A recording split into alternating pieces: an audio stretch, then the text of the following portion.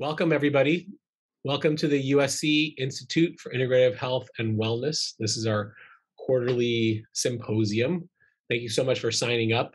We have a very exciting agenda today with two renowned speakers in the area of culinary medicine and also in the area of intermittent fasting. And so I will say just a few words. One, we are recording this, so hopefully everybody's okay with that. And it will be sent to you as a link so you can review it at a later time if you want to. And it'll also be posted on our website, the USC IIHW website. And again, my name is Jeffrey Gold, and I am a pediatric psychologist based at USC and Children's Hospital, representing our USC Institute for Integrative Health and Wellness as the current director. And I just wanted to say what our mission is for some of you who are new to our institute. The mission is to promote the health and the healing of individuals, families, and our shared communities that we serve through the advancement of practice and also evidence-based, which is transmitted through education and healthcare practitioners into the USC community, as well as our surrounding communities locally and nationally. So I want to thank everybody for joining us today. The title of our talk today, as you know, is To Eat or Not to Eat. And I'll encourage you to, I don't know if Nat has put it into the chat yet. Yeah, if you look in the chat, if you are not part of our listserv or our mailing list and you'd like to be part of that, please sign up. You can click on that and just fill out your information. And we'd love to have you as part of our community. Our goal is to have quarterly seminars where we're able to provide virtual lectures to our communities, again, near and far, as well as other types of educational programs, clinical programs, and research activities. So again, thank you so much for joining us today. We actually had 200 people register for this event with only like 2 weeks of advertising. So I'm thrilled that so many people have seen this as a very important topic, and two very prominent speakers, Dr. Madhu Hardasmalani and Dr. Valter Longo. And so we're really excited to hear from both of them today. We will be starting with Dr. Madhu Hardasmalani, and I hope I haven't slaughtered her name too much. I'm sure she'll give me a little bit of some wiggle room there. No. That was absolutely fine. Thank you. So Dr. Hardasmalani is a pediatric urgentologist at Kaiser Downey with special fellowship training in integrative healthcare from the Andrew Weil Center for Integrative Medicine at the University of Arizona. She is currently on faculty lecturing pediatric integrative medicine in the residency department at LAC USC Keck School of Medicine. So without any further ado, she will speak first. We'll load up her slides. Thank you so much for joining us today. We're all very excited to hear your lecture and to learn about culinary medicine. Sure. Thank you so much, Jeff, for that, for inviting me to speak on this topic today. And good afternoon, everybody. So for the next 20 minutes, we will be talking about food, and we'll be talking quite a bit about food. So food obviously is for the sustenance of any organism, and for the past 2 decades or so, the food industry has really exploded. We have access to so many different types of cuisines now, correct? I mean, there is all kinds of cuisines because of globalization, thanks to that. Today, but we'll discuss a different aspect of food. We will discuss the nutritional values of food and briefly discuss this field of culinary medicine. In reality, this field is not new. Our parents, grandparents, and even us from different cultures practice this to varying degrees and in different ways. The difference now that we have research backing many of these practices. Now we have research which is backing the anti-inflammatory properties of olive oil, the immune-enhancing properties of turmeric, the anti-thrombotic properties of fatty fish, and so on. So we have been practicing this. Now we just have proof. Next. So many of you may have heard of the blue zones of the world. These are basically 5 places around the world where people consistently live healthy over 100 years of age. And what was noted was that there were certain unique aspects in the lives of these people, like spirituality, exercise was built in their daily activities, but a common thread is their diet. They eat a plant-forward diet. Meat is eaten sparingly, only 5 times a month, if at all. So this goes to show the diet and the food we consume does impact our health and longevity. Next slide, please. So what is culinary medicine? The art and science of cooking, marry it with the art and science of medicine, and you get culinary medicine. It is an evidence-based medicine, we have proof now. Its main aim is to assist people access and eat high-quality meals to prevent and or to treat illness. It takes into account not only how food works in the body, but it also looks at, emphasizes the social cultural aspects, the pleasurability, the availability of foods, and also looks into areas such as social determinants, food insecurities that affect a person's health. We may tell our patients to avoid fast foods, buy some grocery, get some fresh vegetables and fruits. But if they cannot afford to buy, or they have to change to means of public transportation to get to a grocery store, so that's not going to work. So we have to keep all these barriers in mind. Next slide, please. And the demand for culinary medicine is on rise. Some eating patterns have been found to be as effective or even more effective than prescription drugs, right, for certain illnesses. Our neurology colleagues, they use the ketogenic diet for their hard-to-treat seizure patients. The Mediterranean diet, with all its goodness, it's found to be great for cardiovascular disease, for colon cancer prevention, for type 2 diabetes, and so forth. That dietary approaches to stop hypertension, that diet to control and to prevent the occurrence of hypertension in the first place. Then tree nuts, 50 grams of eating walnuts every day has been shown to improve the laboratory parameters of metabolic syndrome, the triglycerides, and better insulin sensitivity. Fish with all its goodness of omega-3 fatty acids, and we are talking here of the baked or the broiled fish, not necessarily the fried fish. Baked and broiled fish has been shown to improve cardiac function in heart failure patients. And many pediatricians in this group can attest to, we use honey. We recommend honey for acute cough, especially in our pediatric population. Next slide, please. So culinary medicine is based on 3 basic principles. Number 1 is food nutrients should be bioavailable. Now, bioavailability is a term we use quite a bit in medicine, right? What is the bioavailability of the drug? Similarly, in culinary medicine, how bioavailable are the nutrients in the food that we consume? What aspects of cooking, or what are the food combinations which will enhance it so that we can reap the benefits? So we'll talk about that. Second is the food should be devoid of anti-nutrients. And this is a big one, especially in these times, right? There is so much stuff that is not good for our bodies. And we have a lot of this in our food and in our environment, from high fructose corn syrup to artificial sweeteners to trans fats. The list is quite long. So what do we do to avoid these? And the third principle is that the food should be appealing, right? It should look good, it should smell good, and obviously it should taste good, or else we will not stick to healthy foods. And we should feel satisfied. It's not that after a meal, we are hungry in the next hour or two and we are snacking. Because snacking, we don't make healthy choices when we are snacking. That is a given. Next slide, please. And where does it all begin? It begins in the kitchen. Kitchen is the heart of your home as well as it's the heart of your health. This is where healing starts. We try to keep it clean, clutter-free, and, cook with love, because your health and your family's health begins here. And the pantry is our kitchen pharmacy, isn't it not? For colds and sniffles, we may go for some over-the-counter meds, but we usually reach out to the pantry to get some warm ginger tea. Many of us will reach out to turmeric in our pantry to get to add to our curries, to our soups. So the choices that we make in the kitchen pharmacy, aka pantry, can take us towards or can take us away from health. Next slide, please.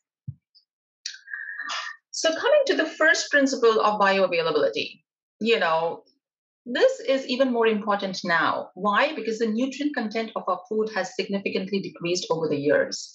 There was an interesting study by Dr. Davis in 2004, from University of Texas, where he and his colleagues looked at 13 nutrients in 43 crops. including the high yield crops like wheat and broccoli. And what they found was 6 out of those 13 nutrients were significantly less in our foods from 1950 to 1999.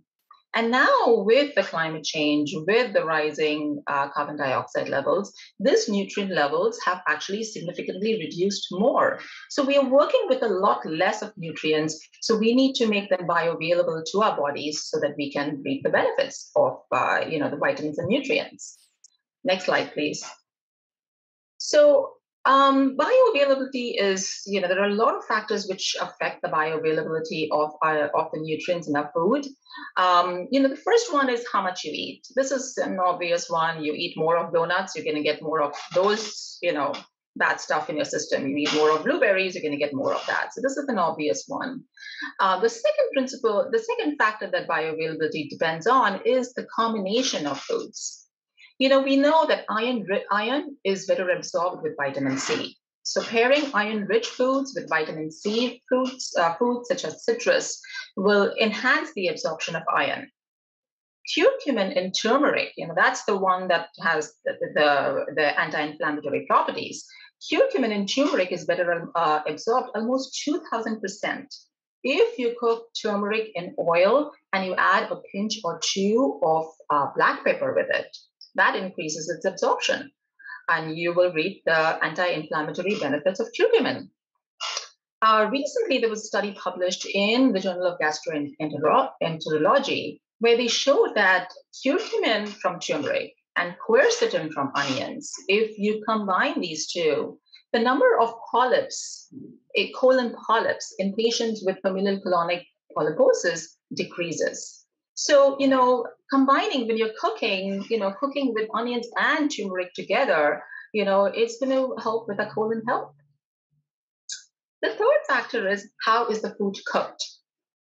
Obviously, you're going to steam it, you're going to stir fry it. It's ideal for most vegetables. If you're going to fry it, then you're going to lose all those, potent antioxidants. And if you're going to boil the food, but you're going to discard the fluid, then again, all those fragile vitamins and minerals will be lost. So making sure to use that as a stock, don't just toss it away. The fourth factor is what time of the day you eat. Our digestive system follows the sun. So the peak is between 10 a.m. and 2 p.m. So lunch should be our main meal. Breakfast should be just that, to break the fast, light. And then dinner, try to have an early dinner, preferably before sunset. And it should be light, but enough to carry you through the night. It's not that you're waking up in the middle of the day at 11 p.m. or 12 midnight to have a midnight snack. So time of the day is very important when you're looking at the bioavailability of nutrients. And then last, but definitely not the least, and this is the big one for me, is how we eat. For digestion and assimilation, we need to switch from the sympathetic mode to the parasympathetic rest and digest mode. That is very important. So sitting and eating mindfully with gratitude and reverence for food helps to achieve that. So being mindful of your meal times is very important. Next slide, please. One question that frequently gets asked in culinary medicine is are organic foods better than conventional foods, nutritionally better? And there has been a lot of research in this area. And we're going to talk about some of the research papers that have been published in this field. In 2012, Smith and colleagues conducted a systematic review of 17 human studies and 223 studies of nutrient and contaminant levels in foods.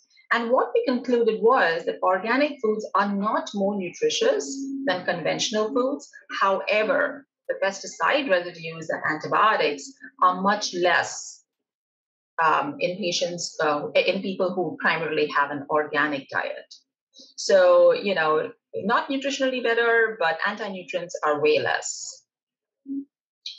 Next slide, please.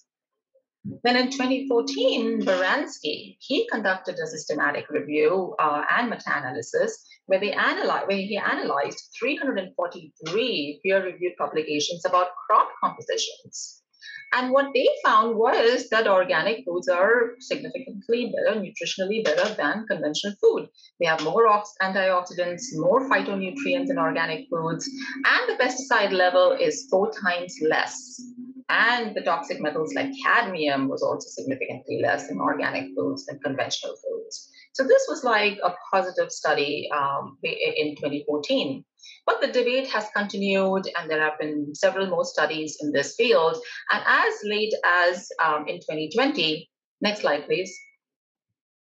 Vanessa Vigor et al., they did a systematic review of conventional versus organic food consumption on human health, which was in Nutrients in January of 2020. And what she looked at was 20 observational studies and 15 interventional studies. And yes, there were positive outcomes in the observational studies in several areas, right? But these were observational studies, people who eat organic food have overall healthy dietary other practices, so were those the confounding factors? So they were not very conclusive as, in regards to whether it really is promoting better health outcomes with organic diet. But pesticide excretion, again, was consistently shown to be less in patients who had primarily an organic diet. So in short, organic foods are not necessarily more nutritious, but there is less pesticide load. And for me, that is, one principle of culinary medicine is satisfied beautifully here. You're not going to get too much of anti-nutrients. But organic food, if you buy everything organic, it will get pretty pricey, and especially if you're giving this advice to our patient population, it's not going to be very fruitful. They're not going to stick to it. So what I do is I usually refer to the Environmental Working Group website. Many of you may be familiar with the EWG website. Next slide, please. So when in doubt, go chemical free. But EWG is a well-known organization that takes information from USDA and categorizes produce to Dirty Dozen, the ones with the most pesticide residue, and the Clean 15, the ones with the least pesticide residue. So if you're going to do apples, go for the organic. But if you want to do papaya or asparagus, then conventional is going to be okay. You don't have to spend the extra money to get organic papaya. Next slide, please. Another question that comes up in culinary medicine is, do we need to cook food at all? Is raw diet better than cooked diet for bioavailability? And here the answer is not that simple. According to Guy Crosby, who is the food scientist from Harvard, he says it's not that simple. It depends upon two main factors. One is how is the food cooked? That is very important. Heat itself can be destructive. So if you're cooking on high heat, you're probably losing a lot of the fragile nutrients. But with raw diets, there's a lot of pressure, or your digestive system needs to work a lot to break the cell walls and help assimilate. And many of these phytonutrients or antioxidants, they stick, they are very adhered or they are stuck to the cell membranes, and cooking kind of helps to release them. So if you're not going to cook it, those phytonutrients may be lost. You will not be able to absorb them as well. And then, what nutrients, the other factor is what nutrients are you looking to absorb? So, for example, lycopene is a potent antioxidant found in tomatoes, and it's researched to be very useful in prevention and also the treatment of prostate cancer. So, if you're looking to enhance your prostate health by ingesting lycopene, then you need to cook the tomatoes, because raw tomatoes, lycopene will not be released. So it needs to be cooked in oil for the lycopene to be released from the tomatoes for you to absorb. Curcumin, we have mentioned this. This is, for it to be absorbed systemically in your system for its anti-inflammatory properties, you need to cook the turmeric in oil and with piperine, that is black pepper. That is great. And research has actually also shown that cooked carrots, there is more bioavailability of beta carotene as compared to raw carrots. So, raw carrots may be good to munch on, but, if you really want that, beta carotene for all its important role in the body, then you need to cook it. But if you're looking at cruciferous vegetables, these are your broccoli, kale, cauliflower. They provide the most health benefits when they are eaten raw. One study found that sulforaphane, which is the potent anti-cancer phytonutrient in these vegetables, is about 30% higher in subjects who ate raw as compared to cooked broccoli. That being said, it's difficult to eat, raw broccoli and raw cauliflower. Kale, we can mush it up a little bit with olive oil and we can take it raw. But you can steam broccoli and things like cauliflower lightly so that they're crunchy, they're not mushy. And this is a good way to absorb the sulforaphane that is the protective phytonutrient in these vegetables. So there's a lot of factors which play into whether raw diet is good or cooking is the way to go. And next slide, please. Whenever I'm a little confused of, from our Western world, what to do, I look at our Eastern wisdom. I look at Ayurveda from the Indian continent, and I look at traditional Chinese medicine. And for them, raw versus cooked, it depends. It depends on the individual. Ayurveda looks at the Agni, at the digestive capacity of the individual. What is the dosha imbalance? They have the three system, Vata, Pitta, and Kapha. What are those imbalances? And what stage of life is the patient in? Is he young? Is he old? Is he an adolescent? What is it? Because as you age, your digestive capacity is going to decrease. So also in traditional Chinese medicine, they look at the person, the level of their stomach and spleen qi, the yin and the yang imbalances. So pretty much kind of similar to Ayurveda. Next, also they look at the season of the year. So raw foods, specifically for traditional Chinese medicine, is cooling. So summers are okay for these, but not during fall and winter. So, again, it depends on the individual what you can do with either raw or cooked. Next slide, please. Coming back to improving the bioavailability, spices are a great way to add flavor. These are teeming with potent chemical constituents, and they aid in digestion and assimilation of food. There are so many different spices. Every culture has their own spice, and we can discuss hours and hours on all the different spices. But we are going to talk about three major spices that we use it commonly, we are familiar with. Next slide, please. So ginger. We love ginger, right? I mean, if I could rename myself, I would rename myself Ginger. It's an amazing root. There are so many beneficial properties. It's warming, it's anti-nausea, it's proven to be anti-emetic in chemotherapy patients in first trimester of pregnancy, for migraine headaches. It's pro-motility, so it's great for patients with gastroparesis, and it helps in digestion and assimilation by enhancing the secretion of our digestive juices, including the hydrochloric acid in our stomach. Next is garlic. The allium, it belongs to this allium family of vegetables. It is phenomenal. We love garlic. It is a very potent prebiotic, so good for your gut bacteria. It is antioxidant. The studies for its antihypertensive and antilipidemic effects are kind of mixed. But it's, I use it a lot in my cooking because I just love the taste of it. And I know that it's also a very good, anti-infective agent, Allicin is the principal compound in garlic. And the best way to cook with garlic is to chop it, crush it, and put it a little bit of olive oil and just leave it aside for about 15 minutes. And then add it at the end of your cooking. This way, all the enzymes, all this, allicin will be intact in your food and you will reap the benefits. And the third spice is that we have we all like, it's black pepper. We are familiar with it, we like it, but it's actually called the king of spices. And its active constituent is piperine. Again, a very potent antioxidant, anti-mutagenic, so great for prevention of cancer. And it enhances also our digestive enzymes, including the hydrochloric acid. So patients with gastritis, you've got to be a little bit careful as to how much you're going to recommend.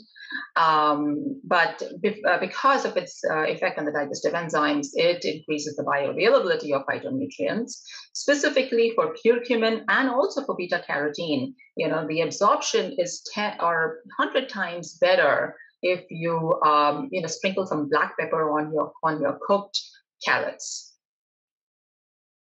Next slide, please. Next, coming to fermented foods. This is again an easy and a tasty way to increase the bioavailability. And now we have so much variety. We have kimchi, yogurt, kefir, sauerkraut, pickles, miso, the list goes on. So we have a lot of variety.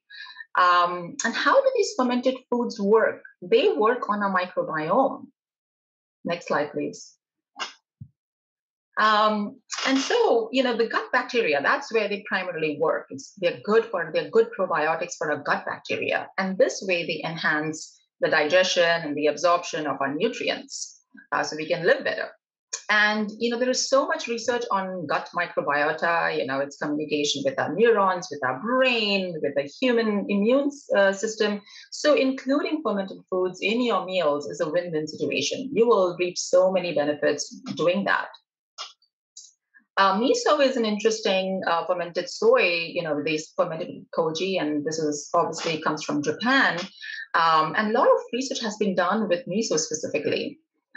In 2003, a study was done from Japan where they looked at the consumption of soy and the incidence of breast cancer in females between 40 and 59 years of age. And what they found was an inverse relationship. If you drank more miso, there was less risk of breast cancer. And recently in 2021, another study again from Japan was done looking at miso and cardiovascular disease. And what they again found was an inverse relationship. But this time, this inverse relationship was more pronounced in women. It helped with the cardiovascular parameters in women as compared to men.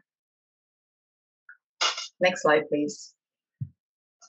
So coming to anti-nutrients, and there are so many anti-nutrients in our environment and they are in our food. So let's see how we can reduce the stuff that is not good for us to end up in our system. Next slide, please. An easy way, I shouldn't say quick, but an easy way of decreasing anti-nutrients is eating local grown foods and seasonal foods. The seasonal foods are fresher, tastier, they are full of nutrients. You don't need long transportation. It is good for our community. So eating foods at the time of harvest just makes so much sense. Seasonalfoodguide.org is a good resource to know which foods are in season in your geographic area.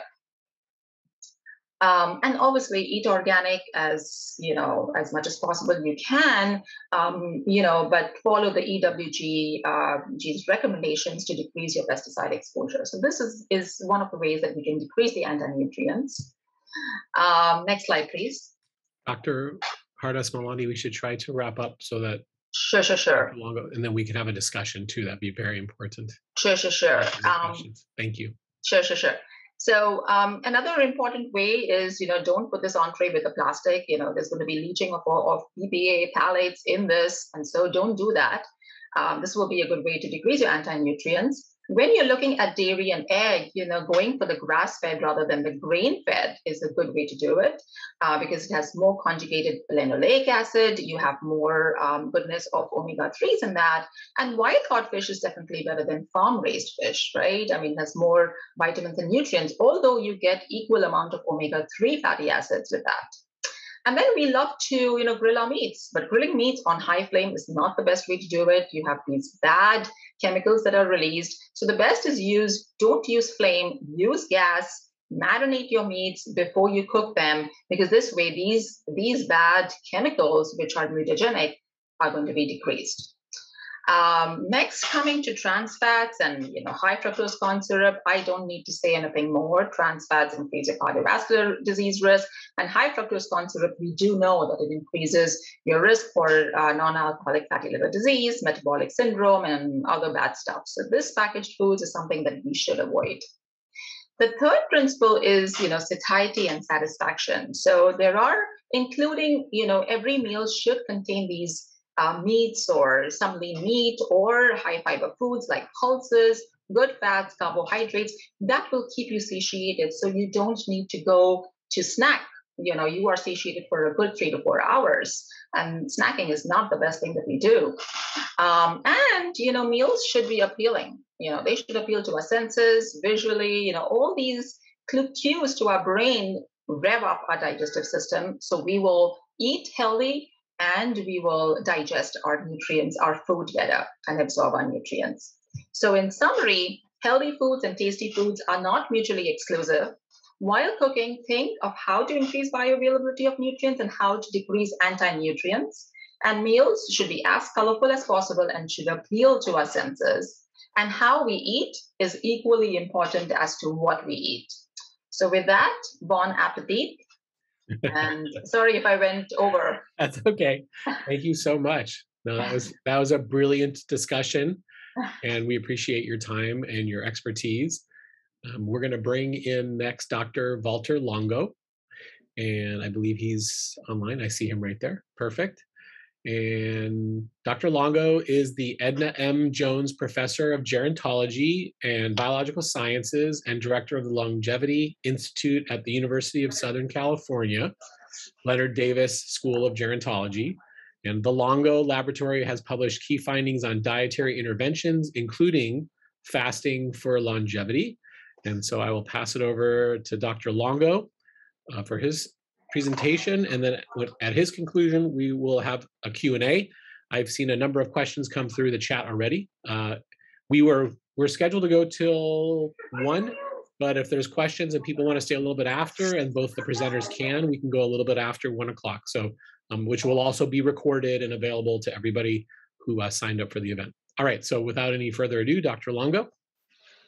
Okay, thank you. Thank you for inviting me. And so I'll start with the disclosures. And so I always start with this slide about how much longer will we live if we cure cancer. And I often get the 20 years longer, 25 years longer. But in fact, if you cure cancer completely today, we will live about an extra 3.2 years.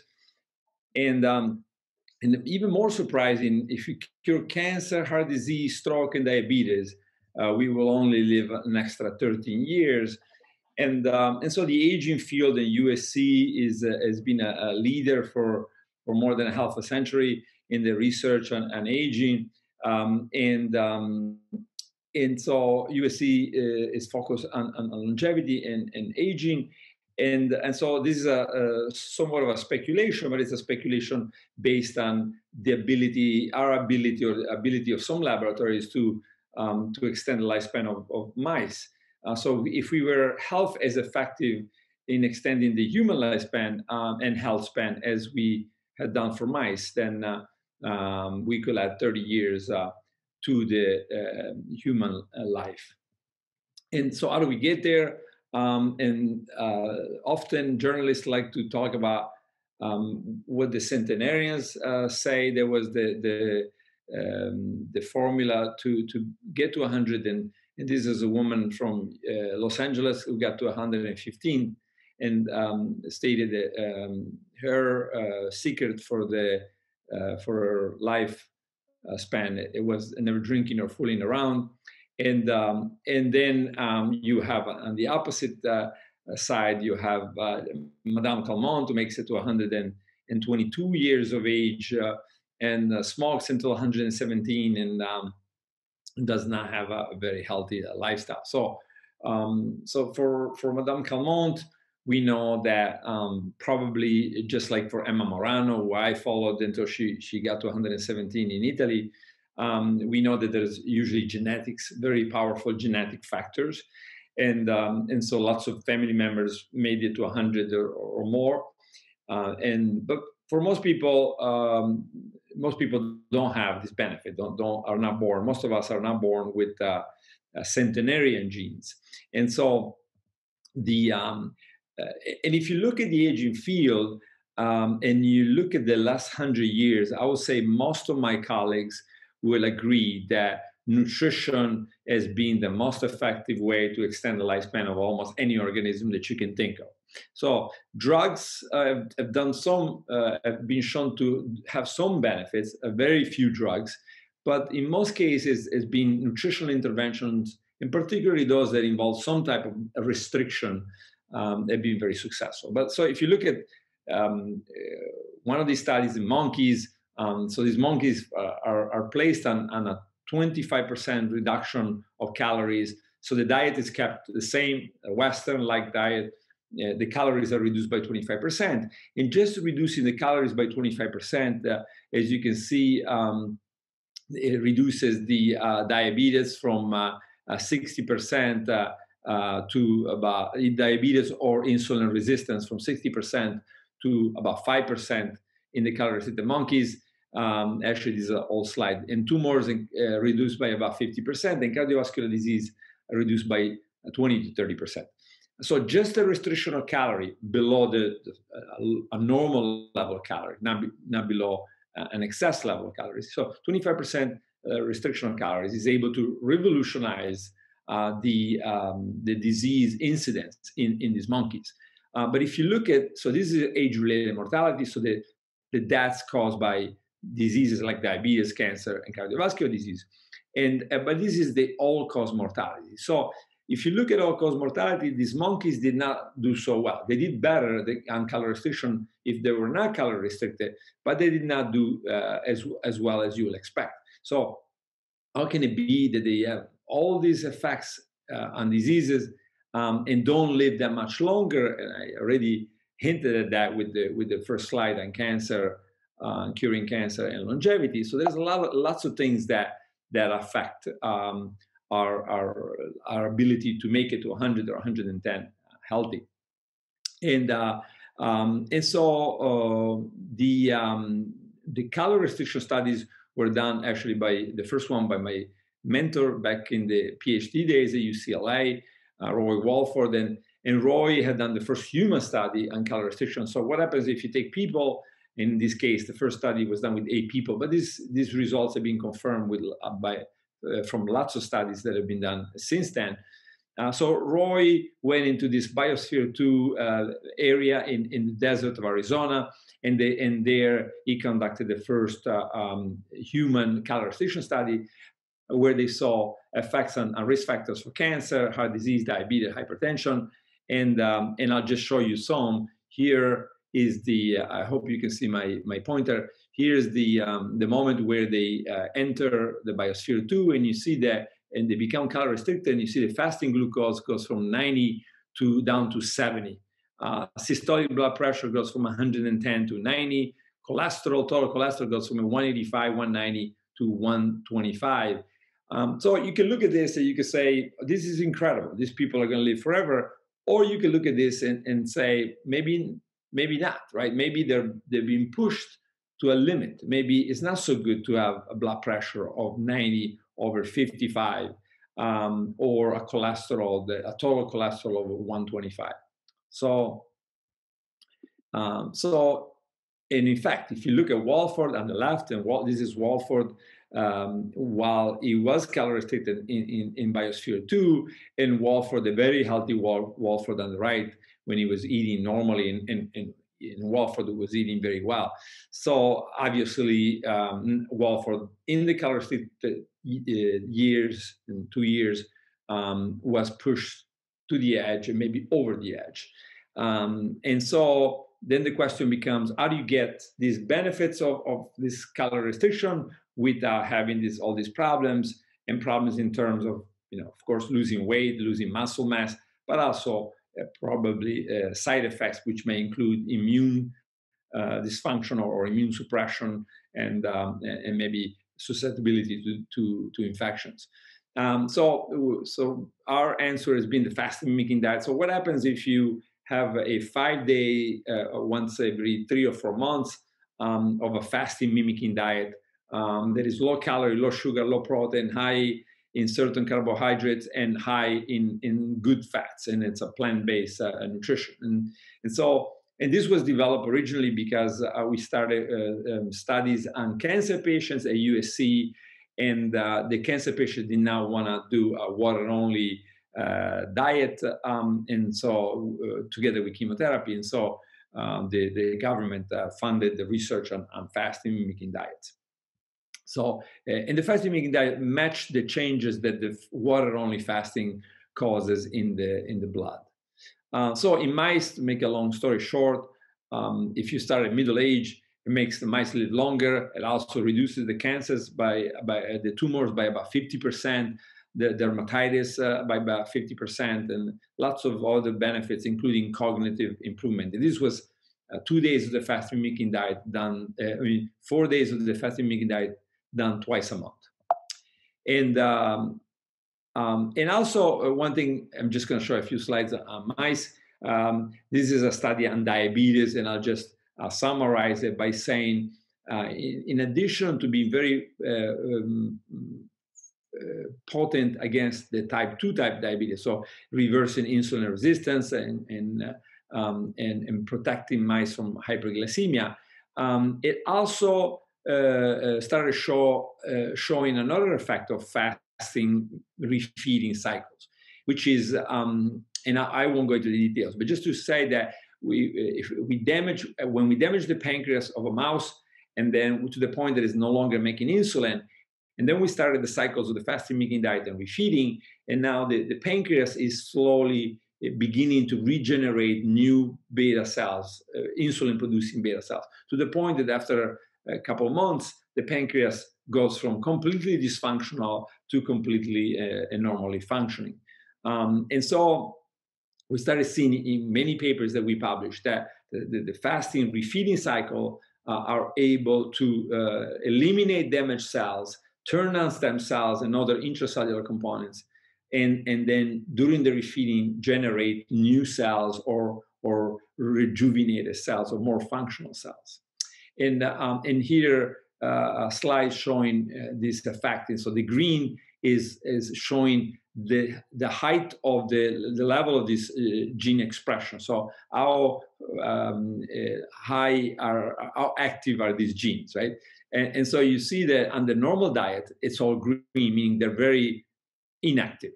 But if you do the fasting mimicking diet, you see all these genes being turned on. And these genes have to do with the development of the pancreas in the first place, right? So when we are first born, all these genes are turned on to generate the pancreas. And you see now all of a sudden with the fasting mimicking diet, all these are turned on. And after 1 day of refeeding with the normal diet, there's still a lot of them are turned on. So there is a reprogramming of the pancreas into a regenerative mode or a generative mode.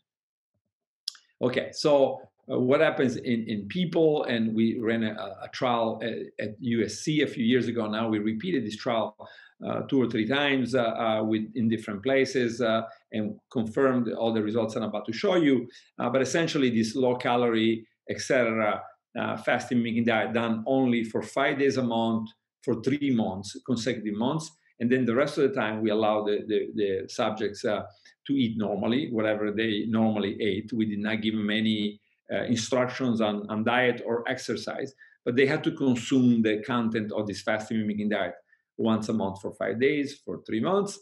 And you see here loss of body weight, abdominal fat, waist circumference, but the most interesting thing is no loss of lean body mass. So the muscle mass is preserved. So everything so it's targeting the fat, and particularly the fat that is deposited in the abdomen, but it's not touching the lean body mass, the muscle mass. And differently from what I showed you earlier from calorie restriction, you see the fasting glucose, those subjects that started with normal glycemia, nothing happened. If they're pre-diabetic, then most of them return to the normal glucose level. IGF-1, a risk factor, potential risk factor for cancer, marker for cancer. Again, in normal subjects, not much happens. but those that were that high levels of IGF-1 to begin with, they have a much larger drop. C-reactive protein, a marker for systemic inflammation. Again, nothing happens in those that start normal, and most of those that start high with the systemic inflammation, they return to the normal range. And I'm just going to end with this slide, where we've always heard, especially in our cancer studies, that the worry about oncologists about weight loss and in the cancer patients, and actually in this trial that we finished last year, in two trials that we finished last year in Europe, the many cycles of the fasting mimicking diet did not lower the hand grip. These are women that were receiving hormone therapy for breast cancer. At the phase angle, actually muscle function went up and muscle mass went up. And this was thanks to also some light weight training exercise in a healthy diet in between cycles of the fasting mimicking diet.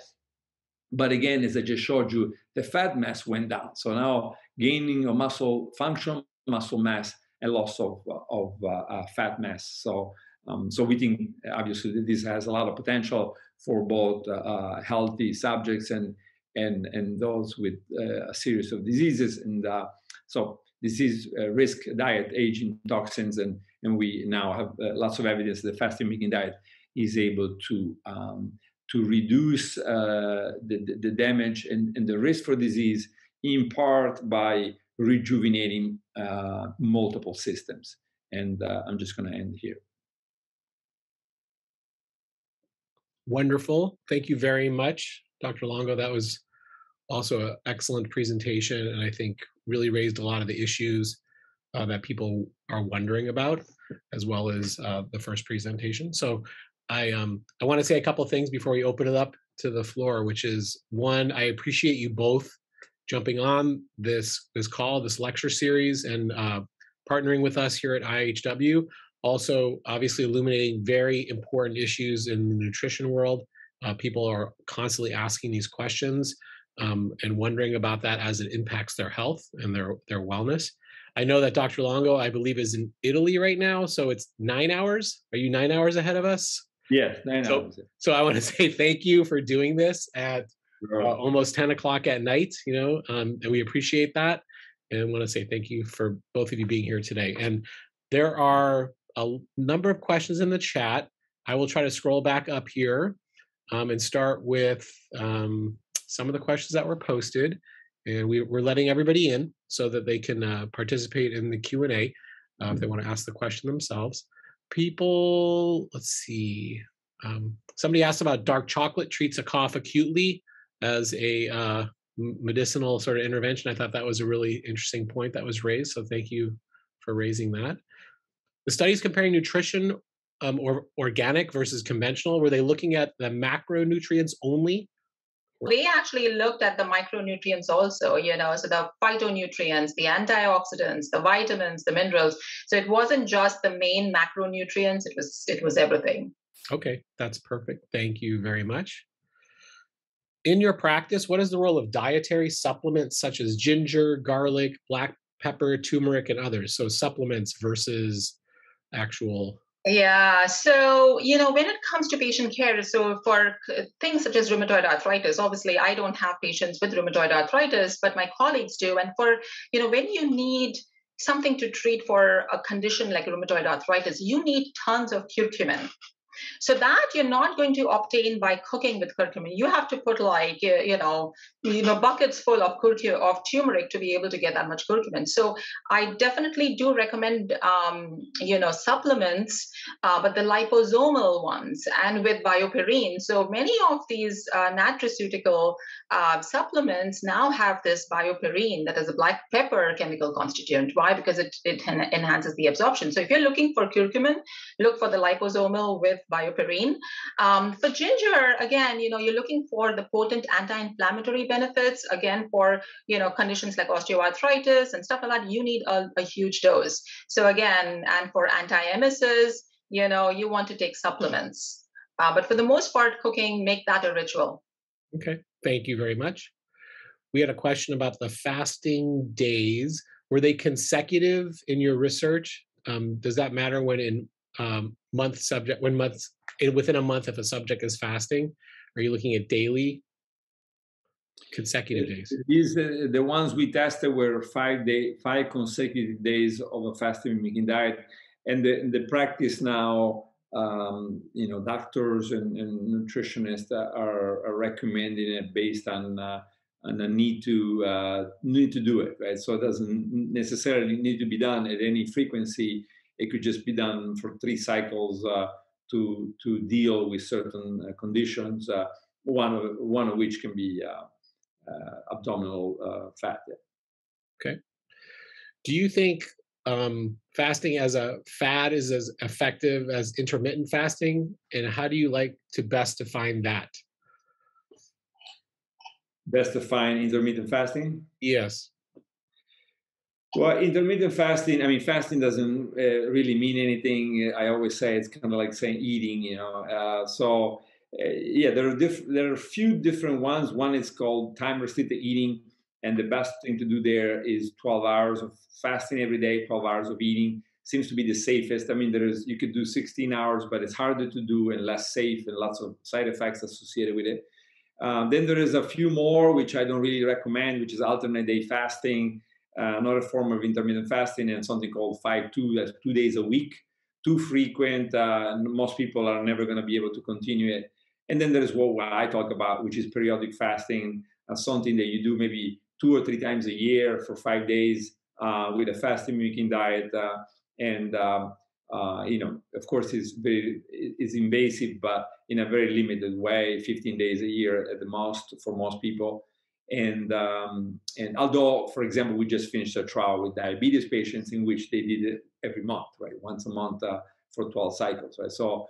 But for people that don't have diseases, then there is this periodic fasting, and usually journalists like to call them all intermittent fasting. So. Yeah, I think that was some of the questions. Okay, excellent. Are there studies available which show proven effectiveness of cooking on health outcomes? No, so that is, we have some data, but it's not that robust, and definitely some more studies need to be done to actually see whether, these cooking practices had what kind of health outcomes did they have? Was it in a positive direction? These are difficult studies to do, but hopefully we'll get some data soon. Okay, thank you. Let me see here. I have a let's see here. Curious how to manage or find time to effectively discuss and counsel patients, seeing that there are often physician time limits as little as 15 minutes per visit. So the question really is, how do you console patients about the advantages of nutrition and cooking and eating and et cetera, when you only have a 15-minute consult? Going into this field, I felt, very challenged. How am I going to do it? But surprisingly, in my practice, I mean, patients, it's such a, people-driven, field that they are asking me, "Hey, doctor, how can we do something natural, something in food?" And in Downey, where I practice, we have a very, a population, primarily a Hispanic population, and they are very eager to listen to these kind of it's not that difficult for me, even in the 15 minutes. It just takes me 5 minutes to be able to discuss things with them, and they get it. They get it pretty easily. Okay, wonderful. Thank you. Dr. Longo, your FMD intervention seems like a quicker fix, as in only impacting a few days every month rather than overall diet quality. Do your intervention versus control groups compare FMD to a baseline optimized diet or just the patient's standard diet? Both, right? So we just finished one against the Mediterranean diet, and it was interesting. Lots of the changes were comparable, but one interesting difference was muscle loss, right? So lots of muscle loss in the Mediterranean diet, and again, we saw no difference in absolute lean body mass in the FMD group, right? So yeah, so that's certainly. In addition to having to do it only for 5 days a month, that was also an interesting change compared to the Mediterranean diet. Okay, Wow. thank you. Is there a difference between water only fasting and fasting with green tea, like no cream or sugar? Is there any data on those comparisons? Green tea versus water fasting? I would say that I wouldn't improvise any type of water only fast. I've done it once, and so most clinics will say for something like that you need to be in a clinic that is specialized for water only fasting. Water only fasting, can cause hypertension, hypoglycemia, et cetera, et cetera. It doesn't mean that lots of people cannot do it, but in the long run, you're going to get into trouble. Mhm. And trouble can include big trouble. Yeah. So yeah, I would say that fasting is. I always challenge everyone, including people that are listening now, find something that causes more gene expression changes than fasting. Hmm. And I never in 15 years or more, I never got anybody to even come up with some possibility, right? So it really revolutionized your metabolism. Your brain after 5 days on a fasting is now 50% functioning on ketone bodies. Mhm. So it's very big effects, right? And then your whole body now is functioning on ketone bodies and fatty acids. So yeah, so I wouldn't try to improvise with tea or water only fasting. I mean, of course, if you come from a culture that has always done something for 1 day a week or something like that, Yes. I'm not going to tell the people that they grew up like that to change. Mhm. But I would say for everybody else, yeah, stick with the things that have been tested clinically. Now the FMD has been tested in 10 different clinical trials. Really no severe side effects in any of the trials, including the cancer trials. So I think I would go that way and hopefully have it enter standard care at some point in the future. Wonderful. Thank you. Here's a question for both of you, and then I think we have to wrap up. Um, have there been studies on what you're talking about with children, either fasting or culinary medicine? Has there been any work published in the pediatric space? For culinary medicine, again, the data is not that robust because just because the studies, it's difficult to do this kind of health outcome studies.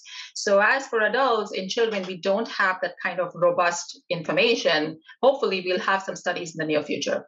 Okay. For FMD, the first one is starting after many years of discussion with CHLA and the oncologists there. We've always been very worried about doing this with children with cancer. But so we're starting with type 1 diabetes now at the Gaslini Children's Hospital in Genova, one of the leading children's hospitals in Italy. And now CHLA, they're writing the protocol as we speak. I just got one version today.